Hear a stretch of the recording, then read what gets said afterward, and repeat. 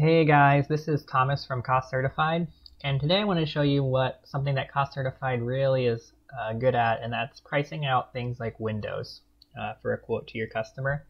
And the reason is because a lot of times with windows, there's a lot of different choices that your customer has to make. And so in CostCertified, we can make almost like a virtual catalog for them to make their selections.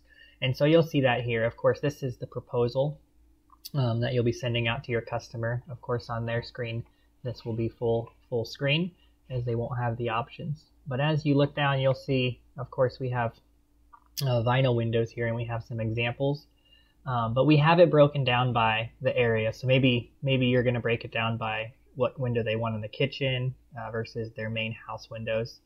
So that's just how I broke it up for this example. But that gives you a nice way to separate so they know what area they're making their selections on.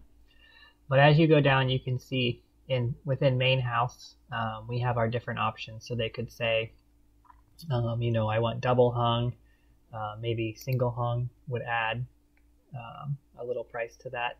And you can see we're pricing out 7 windows here. And so as you look, you can see we have other options within this. So we have our style, and they'll choose, and of course they can see kind of what that looks like. And then as they go down, they'll be able to choose the glaze. So they'll see, what price that would change as they select the glaze versus the size. And so you can see that here when they choose small versus medium and large. And of course, this is completely customizable. So if you wanted to add new styles like maybe picture windows or even bay windows, things like that, we totally could do that. This is just by way of an example. And of course, in this quote, we also have the living room window down here, so they'll know they're making that selection here as well with that item. So a really nice way to set up something like that, because your customer has ultimate flexibility to choose their selections. But also on your end, I'll go back to the estimating side and show you just how that's set up here. Of course, on our end, we just say how many total windows for our labor, and then we have them broken down into where they're going. So of course we could add as many of these as we wanted to and just put our window item in there if they were choosing a kitchen window or our different items like that.